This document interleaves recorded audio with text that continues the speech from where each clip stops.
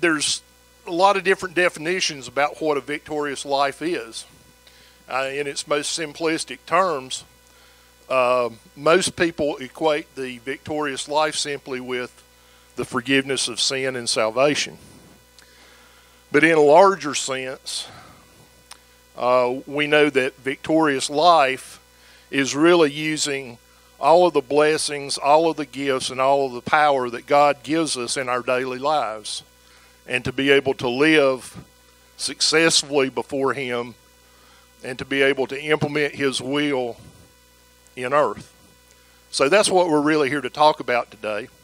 We've got 4 speakers that are going to talk on 4 different subjects.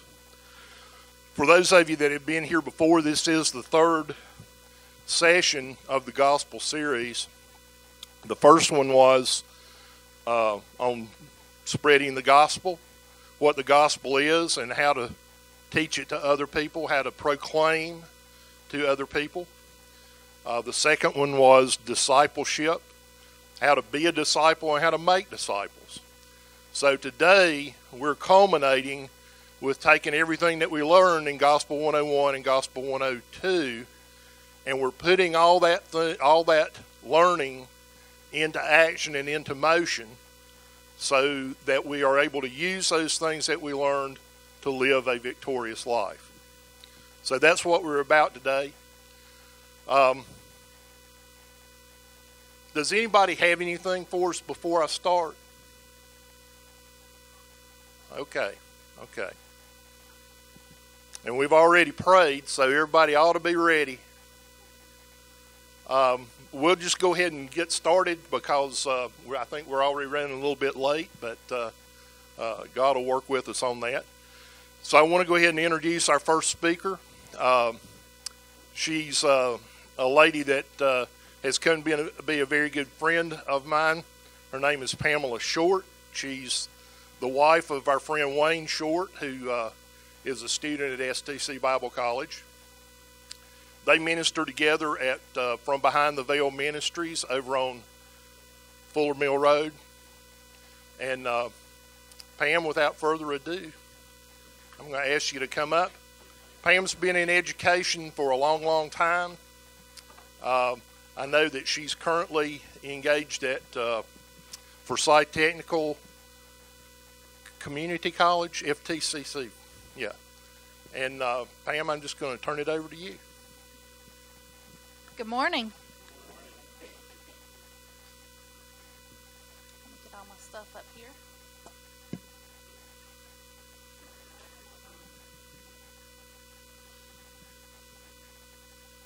Okay, so first of all, I want to say thank you to Dale for inviting me to come and speak this morning, and also for the pastor to let us use this wonderful facility.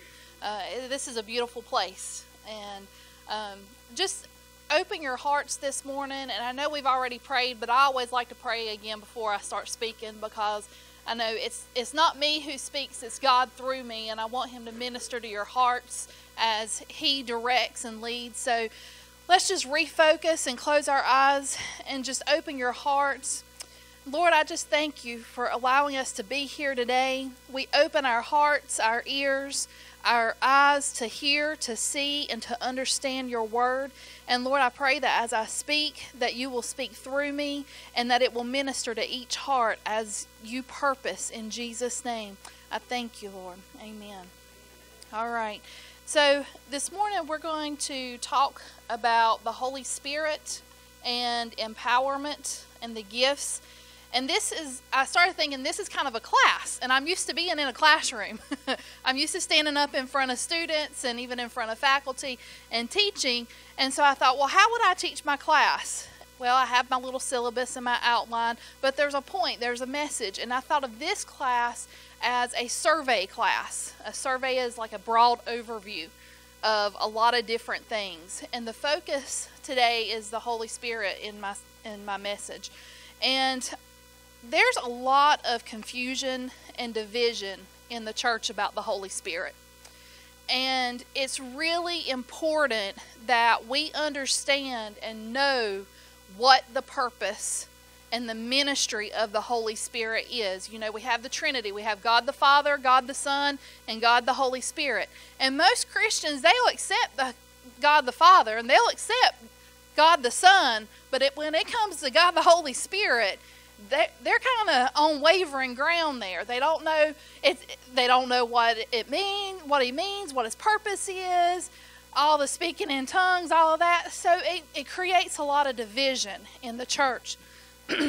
Excuse me. So this morning, I'm going to talk about some of the ministries and the purpose of the Holy Spirit. And I want you to just open up your heart and receive as from the Lord.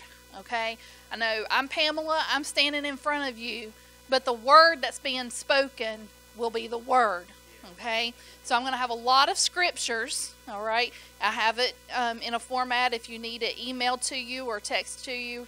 I can do that afterwards, but I have a lot of scriptures because you can't deny the word, right? You can't deny the word. So I don't want it to be my words, but it's God's word speaking through me.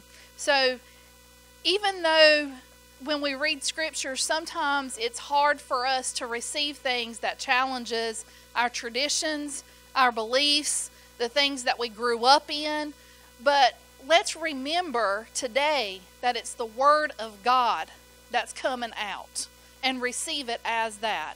So I want to first look at what Jesus said about the ministry of the Holy Spirit in John chapter 14, verse 26. He says, the helper, and then he uses a comma, the Holy Spirit, and another comma. And that means that he is explaining who the helper is.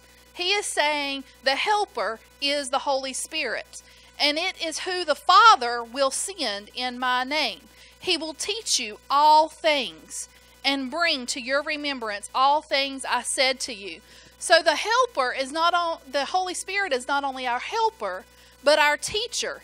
He's that inner witness that guides us into the truth of the word. It says he will teach you all things. Well, what are the things that we need to be taught? We need to be taught the mysteries of God, the word of God. That's what the Holy Spirit does. That's his ministry. So if we're not open to receive the ministry of the Holy Spirit, we're always going to have a hard time when we read in the Word and we study the Bible. We're going to have a hard time digging out those mysteries and those truths. And Jesus said, I want you to know my mysteries. I want you to know the truth that's in the Word, because the world cannot understand the mystery of the Word. Only Christians can, children of God. Why? Because we're the ones who can receive the Holy Spirit. And he's the one who teaches us and helps us understand. In Mark chapter 13, verse 11, it says, when they arrest you and deliver you up, do not worry beforehand or premeditate what you will speak. But whatever is given to you in that hour, speak that. For it is not you who speak, but the Holy Spirit. Notice he said speak 3 times in this one verse. So what does the Holy Spirit do? He speaks. He speaks to us. When does he speak to us? All the time. Every day, all day. But are we listening? Are we open to hear his voice? Whenever somebody comes to us and starts accusing us of things that we may or may not have done, that somebody starts to accusing us of an offense that we've caused to them, what do we try to do? Do we pause and wait for the Holy Spirit to speak to us? Or do we just start speaking for ourselves on our behalf? So the Holy Spirit is there to speak for us and to us, to be our advocate. He's our helper so that we don't have to defend ourselves, because God is our defender. He is our vindicator. So let's pause and let the Holy Spirit speak to us. Luke's version of this same verse says that the Holy Spirit will teach you what to say. In Luke 12, verse 11 through 12, it says, when they bring you to the synagogues and magistrates and authorities, don't worry about how or what you should answer or what you should say, for the Holy Spirit will teach you in that very hour what to say, because he's our teacher. Teachers show you things that are right, that are wrong, They show you the way to live. They educate you. That's what the Holy Spirit does. And I'm using New King James Version if your Bibles are different. We can see an example of this because the Bible, not only will it tell you and explain to you the purpose of the Holy Spirit, it gives examples of the Holy Spirit working through people. And in Luke chapter 1, verse 67, before John the Baptist was conceived, God told Zacharias what was going to happen. But Zacharias didn't receive that. He was like, oh, no, that can't happen. So what did God do? He shut his mouth. He shut his mouth so that the fulfillment of the word of God could happen. And when John was born, the Holy Spirit filled him. And what happened? It caused Zacharias to speak again. In verse 67, it says, now his father Zacharias was filled with the Holy Spirit and prophesied, saying. And then he went on to prophesy about John's life and about Jesus' life. In another instance, in John chapter 12, verse 50, Jesus said, our example. Who agrees? Jesus is our example, right? Jesus is our example. And Jesus said what? He said, I speak whatever the Father tells me to speak. And how does he do that? Because of the Holy Spirit. It's the Holy Spirit that spoke to him from the Father. The Holy Spirit is the one that go-between that says, okay, Father, your words are this, and he delivers it to us, his children. If Jesus needed the Holy Spirit to be able to speak what the Father said, how much more do we need the Holy Spirit to speak to us what the Father is saying? So we have these scriptures showing us that the Holy Spirit is our teacher, and he gives us the words to speak that will line up to the will of God. So let's look at another work of the Holy Spirit. In John chapter 16, verse 7 and 8, it says, nevertheless, I tell you the truth. It is to your advantage that I go away. This is Jesus speaking to his disciples. He says, it's beneficial to you that I go away. Because if I don't go away, the helper, that comforter, that teacher, that intercessor will not come to you. But if I depart, I will send him to you. And when he has come, what is he going to do? He's going to convict the world of sin. Without the Holy Spirit, the world cannot be convicted of sin and of righteousness and of judgment. The Holy Spirit is the one who speaks in favor of another. That's what that word helper in the New King James Version. In the King James Version, it says comforter. But if you look up the Greek, it says it's helper, comforter, intercessor, and it means one who speaks in favor of another. How many of you need someone to speak favorably of you to God? Do you need someone to speak in favor of you to God? Because you have an accuser of the brethren that's speaking before God, that's saying all these bad things that's going on. Those things that you did this morning or last night or on the way here. Those things that have been wrong. You have an accuser speaking before the Father. But you know what? We have the Holy Spirit, an intercessor who's also speaking before the Father, who knows the heart of the Father and speaks on our behalf. That's the Holy Spirit. It's so much more beneficial that we have the Holy Spirit because now all of us know we can all receive that download from God the Father. We don't have to have one single person standing up telling us what God is saying. Each of us can hear the word from the Father. And that's by the work of the Holy Spirit.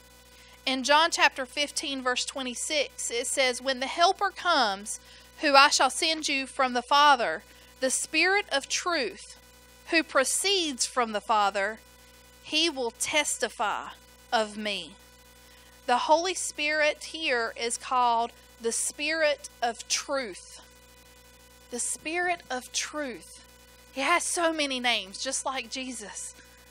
He has so many names.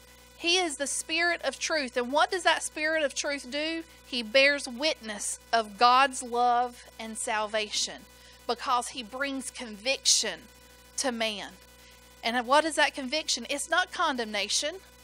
How did you come to receive the Lord as your Savior? It wasn't through this whole weight of condemnation. It was the conviction, realizing that although I'm under this weight of condemnation and under this weight of guilt, there is a God who loves me. That's what brought us to salvation. That there's still a God who loves me despite all this other stuff. And that's the Holy Spirit. He is saying, I'm the Spirit of truth. Where the world will say that God wants to kick you off the planet, the Spirit of truth is saying there's a God who loves you. There's a God who wants fellowship with you despite all the other stuff that's going on in your life. That's what the Holy Spirit is doing. He's testifying of God's love. So in John chapter 16, verse 12 through 15, it says, I have many things to say to you, but you cannot bear them now. However, when He, again explaining He is the Holy Spirit, the Spirit of truth has come, He will do what? He will guide you. He will guide you into all truth. Why? Because He's the Spirit of truth. We don't have to be the blind leading the blind. Why? Because we have a guide. And our guide is the Holy Spirit. And He's taking you by the hand and He's saying, come and follow me. Walk with me. Step where I step. Go where I go. And you'll walk into truth. You won't fall. You won't stumble. You won't believe the lies of the world. You won't go with the crowd because there's a Spirit of truth there to guide you. Because He's not speaking on His own authority. Whatever He hears, He will speak, and He will tell you things to come. That is such a wonderful work of the Holy Spirit. He tells us things to come. Have you ever had that unction just down in your belly and you're like, that's not right? Or you've had that peace where you're like, it's time for a change. Time for a new season in my life. And I want to go over here. I want to do this. I want to do that. That unction that you feel, well, that's the Holy Spirit that's guiding you. And He'll tell you things to come. Sometimes I've had before an instance where I was working, I had a great employee, and I just knew that they were going to get another job. The Lord told me months and months. I didn't say anything to them, but I started making plans. And then a few months later, they came into my office and said, I've applied for this other position and I've been offered. I was able in that moment, rather than have a nervous fit and go crazy and stuff and worry, I was able to say, congratulations. You've been a great employee. I wish you all the best. Why? Because I listened to the Holy Spirit. He showed me the things to come. And why would He do that? Because He says, don't worry about anything. When things unexpected happens, that causes worry to kind of flare up. You know, whenever something that happens and it seems like things are falling apart, we start trying to worry about it. But God says, don't worry about it, cast your care. But in many instances, if we were just sensitive to the Holy Spirit beforehand, He would give us that little stirring in our spirit, just in our stomach, and He'd start unctioning us and saying, this is going to happen. And giving you that little inclination. Who's had that happen before? Just a small stirring. You knew something was going to happen.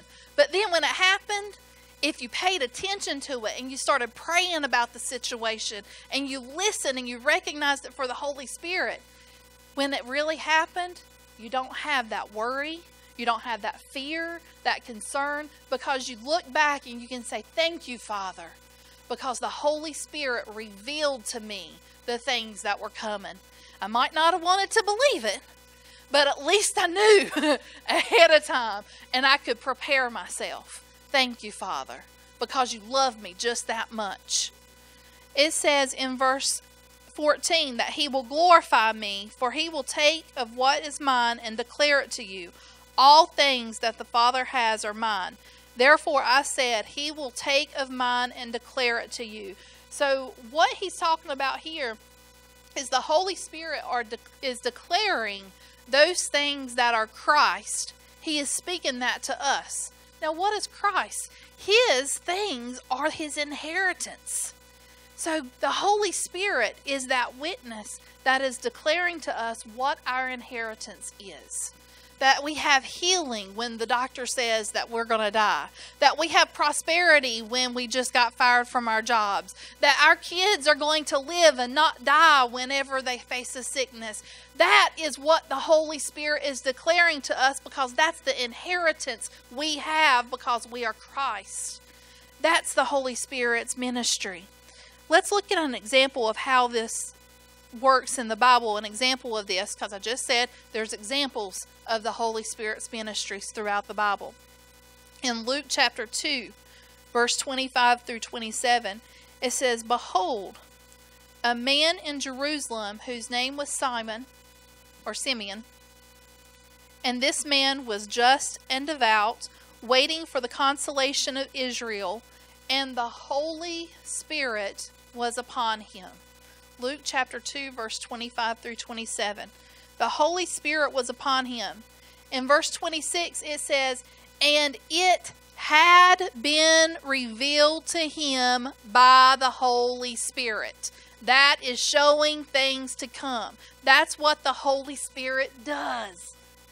It was revealed to him by the Holy Spirit that he would not see death before he had seen the Lord's Christ. And in verse 7, it says, "So he came by the Holy Spirit to the temple." What's that an example of? That is showing that he allowed the Holy Spirit to guide him where he needed to be, at the right place, at the right time, so he would see the right people and have the right words to say. Those are things I pray almost every day. Lord, guide me to the right place at the right time, to be in front of the right people and have the right things to say. Why? Because if you miss an opportunity, you may miss a divine appointment. And I don't want to miss any opportunities that God has set before me to take. And if I'm not listening to the Holy Spirit, if I'm not listening to my guide, then I don't know where to go. So we have to incline our ears to him. It says, "So he came to the temple, and when the parents," this is Jesus' parents, "brought the child Jesus to do for him according to the custom of the law, and Simeon took Jesus up in his arms and blessed God and said," what did he say? He said the things that the Holy Spirit had received from God the Father and delivered to Simeon, and he spoke and prophesied. That's all of those ministries wrapped up into one event, where the Holy Spirit is able to use someone who was listening, who was willing to follow the guide, and who was willing to speak what he heard the Holy Spirit say. And he prophesied. I want you to understand the Holy Spirit is here to prepare you for the things of the future. The Holy Spirit is here to guide you into your destiny that God has for you. Are you listening? Are you following him? If you're confused about what his ministry is, and you're wrapped up into all the division that the enemy's trying to bring into the church because of the Holy Spirit, you're never going to fulfill the work that God has for you. The Holy Spirit is necessary to fulfill what God has for you. And we'll see this. Jesus is our example, right? Who knows? Jesus is our example. Okay? So let's see. That last statement I said, without the Holy Spirit, you will never fulfill the complete destiny and purpose God has for your life. How do I know this? Because in Luke chapter 3, verse 21 through 23, it says, "When all the people were baptized, it came to pass that Jesus was also baptized. And while he prayed, the heaven was opened up." And what happened? The Holy Spirit descended upon him. The Holy Spirit came upon Jesus like a dove. And a voice came, and God said, when the Holy Spirit came, God said something. He said, "You are my beloved Son, and in you I am well pleased." And then in verse 23, this is why I made that statement. In verse 23, "Then Jesus began his ministry at 30 years of age. He began his ministry after he had received the Holy Spirit, because before then, he tried when he was younger. He was found in the temple preaching at 12 years old. He knew he had a call on his life, but the Holy Spirit had not yet descended upon him. So he had to wait for that appointed time. Once he had that Holy Spirit, he was able to go into the fullness of the ministry that God had for him. So why do we think it's any different for us? Why do we think that we can do anything apart from the Holy Spirit? Without the Holy Spirit, we are powerless. Because the Holy Spirit, let's go ahead and read that. In Acts chapter 1, verse 8, Jesus told his disciples, "But you shall receive" what? Power. When are we going to receive power? When the Holy Spirit comes upon you. He didn't say you're going to receive power when you're born. He didn't say you're going to receive power when you graduate high school or when you come to salvation. He says you're going to receive power when the Holy Spirit comes upon you. Why would you want to walk around in your ministry powerless? Yes, you can still do a great work here on earth. You can still minister to people. You can still walk in a lot of your ministry and in your gifts without receiving the fullness of the Holy Spirit. Absolutely. Jesus did. Jesus did many great things. But you know what?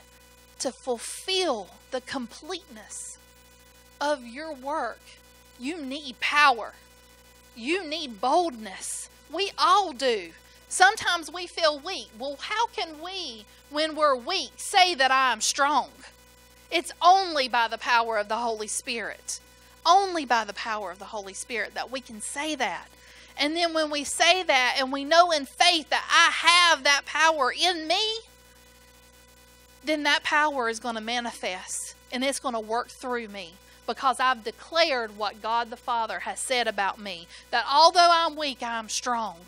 And I heard that, and it was a living word to me because I had the power of the Holy Spirit. In Luke chapter 11, it says, in Luke chapter 11, verse 13, it says, "If then, being evil," he's talking about men, "know how to give good gifts to your children, how much more will your heavenly Father give the Holy Spirit who ask him?" He says that the Holy Spirit is a gift. And I can guarantee if somebody tells me they have a gift for me, that's not a light thing. I want that gift. And I will go after that gift. I will travel for miles for that gift. If I think it's a really good gift, I will travel for hours for that gift. Right? Who's with me on that? You like some gifts, okay? Especially if you know it's from somebody who has a little bit of money, because they might buy a better gift, right? So God is saying here that I have a gift for you. Why are we in the church refusing to receive a gift that our Father has for us? And he says, all you have to do is ask it, because I'm not going to force this gift on you. If you choose not to unwrap and receive this gift, that's up to you. That's up to you. Same thing with salvation. If you choose not to unwrap and receive that gift, that's up to you. But God says, I have another gift for you. He's not talking about salvation in this scripture. He says, I have a gift, and it's called the Holy Spirit. I have it for you. Will you receive it? If you receive it, you're going to get power. You're going to get a guide, a compass. You're going to get a teacher. You're going to get a helper and a comforter. You're going to get someone to tell you things to come so you don't have to worry about the unknown. But will you receive it? It's important that we don't get wrapped up into all the doctrines that's out there and cause division in our churches over a good gift. If God calls something a good gift, how good must it be? I mean, really. 1 Corinthians chapter 12, verse 4 through 12. Let's talk about some of these gifts. I'm not going to go into depth on these gifts. What I want is that this message will stir you up to do your own study on the Holy Spirit, because as you peel back those layers, you're going to see so much more. I just want this to be an overview so that you're stirred up to go back and do some study on your own. In 1 Corinthians chapter 12, 4 through 12, it says, there are diversity of gifts, but the same Spirit. There's one Spirit, but many diverse gifts. There's different ministries, but the same Lord. There's different activities, but it's the same God who works all in all. But the manifestation of the Spirit is given to each for the profit of all. The Holy Spirit is a gift that is to profit and benefit everyone. Everyone. For to one is given the word of wisdom through the Spirit, to another the word of knowledge, to another faith, to another gifts of healing, to another working of miracles, to another prophecy and discerning of spirits, and to another different kinds of tongues, and to another interpretation of tongues. So there's so many gifts. But how many times have you been in a church where there's division over which gift is the right gift or the wrong gift, or doesn't work anymore, or still to come, and all that? How many times have you heard division over the gifts that the Holy Spirit, who is a gift, is here to bring to us? That's not what God wants. He doesn't want the division. Diversity is great. He said there's a number of gifts, but don't let that diversity of gifts create division in the church. Why?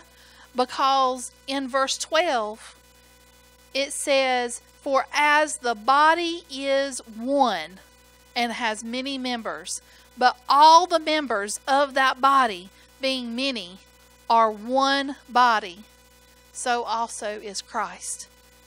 We need to be one body and not look at someone else and say, well, Rick, your gift is not right because it's not the same as my gift.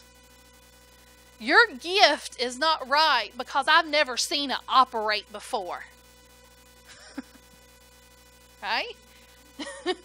So since your gift doesn't look like another gift I've seen before or that I've operated in before, then I can't fellowship with you.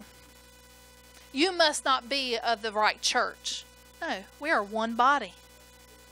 We need to respect and acknowledge the diversity of gifts that the Holy Spirit brings to the church. And we need to study to know what those gifts are, so that if there is a false spirit that comes in, we can easily recognize it. You don't have to study all the falseness, just study the truth. If you study and know the truth, then you'll know when something else comes in. You know? And the Holy Spirit is your teacher, so He will teach you what's right. And He'll reveal to you those things that are not right. The most important thing that I want you to understand here is that the Holy Spirit brings unity to the body, even in our differences. But a lot of times, man will want to bring disunity by pointing out the differences. And the church is guilty of that. Why do you think we have all these denominations and stuff? Because somebody believes something different than somebody else. Let's come together. The Holy Spirit is here to bring us together as one body and one spirit in Christ. But we all need to function in the role that He has intended for us to play. Let's see how this is accomplished, the unity, and what happens when we have unity. Genesis 11, verse 1 says, now the whole earth has had one language and one speech. Okay, so this is when they were building the Tower of Babel. Everybody had one language and one speech. Wouldn't that be wonderful? You just understand everybody. No miscommunication. Everybody's understood. If you go down to verse 4, it says, "They said, 'Come, let us build ourselves a city and a tower whose top is in the heavens. Let us make a name for ourselves, lest we be scattered abroad over the face of the whole earth.' But the Lord came down and see the city and the tower which the sons of men had built. And the Lord said, 'Indeed, the people are one.'" The people are one. What should we be? The church should be one. And they all have one language. What's one of the ministries of the Holy Spirit? He speaks to us, right? He speaks through us. He gives us the things to say. What are we saying? The one thing that God tells us to say. We're not all saying the one thing that God tells us to say. But the Holy Spirit intends for the church to have the same language, the language of God, saying what His Word says, saying what He decrees. That's what He wants the church to do. And this is what they began to do. Now, nothing that they propose to do will be withheld from them. Why? Because they are one and they have one language. Think about that. If the church were one and we all spoke the same thing, the thing that the Holy Spirit tells us to speak from God the Father, nothing would be withheld from us.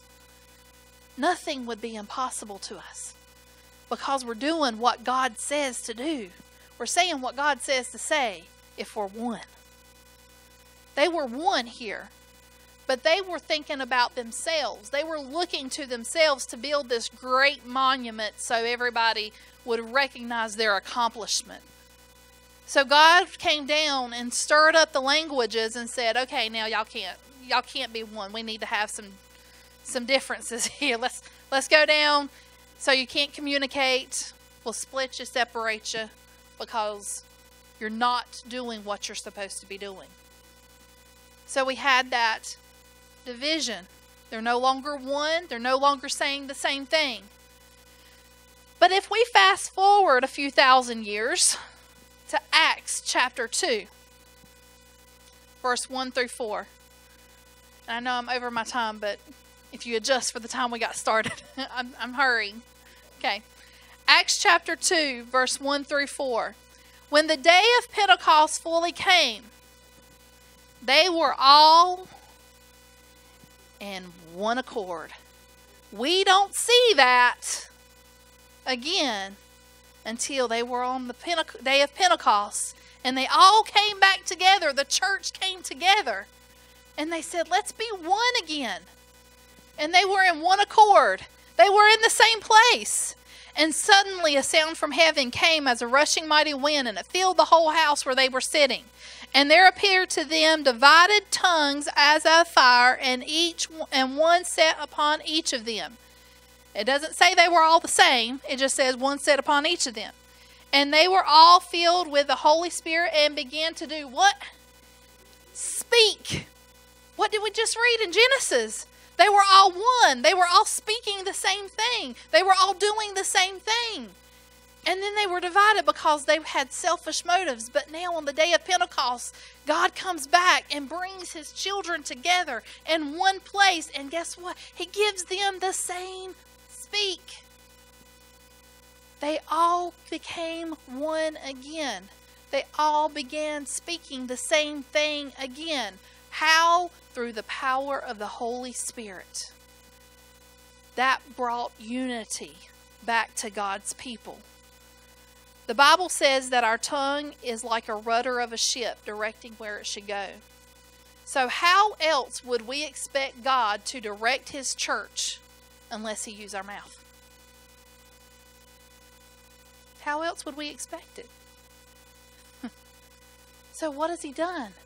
He's gave us the Holy Spirit so that we can all begin speaking the same thing again. What does He want us to say? He wants us to say the things that we hear from the Father through the Holy Spirit to us. And that's what He wants us to speak. That's what Jesus spoke. That's what He wants. Why? Because if we all act as one body, and we all not just act as one body, but are one body and become one body, nothing would be impossible. But all things would be possible. Why? Because we'd be doing it through Christ. Through Him who strengthens us. How does He strengthen us? Through His Holy Spirit who gives us power. That's the ministry and the importance of the Holy Spirit.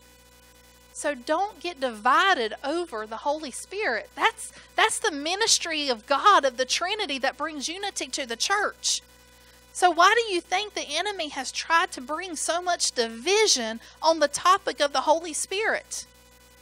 It's because that's the one piece of the Trinity that brings us all together into unity. Not only that, but He brings boldness. Acts chapter 4, verse 29 through 31. This is my last scripture. The church has been silenced. Why is the church silenced? Because we're not all speaking the same thing. We're not in unity. Some are saying one thing, some are saying another thing, some are saying it's okay for same-sex marriages. Some are saying it's not okay for same-sex marriages. Some are saying it's okay for abortion. Some are saying it's not okay. We're not speaking the same thing. We're not saying the same thing. And so one part of the body of Christ has been silenced. The part that's not going along with the majority of the world has been silenced. So where's our boldness? In Acts chapter 4, verse 29, I'm going to show you how to get the boldness back. Acts 4, 29 through 31. It says, Lord, they're praying. Okay? The Christians are praying. Saying, Lord, look on their threats and grant to your servants that with all boldness they may speak your word, by stretching out your hand to heal, and that signs and wonders may be done through the name of your holy servant Jesus.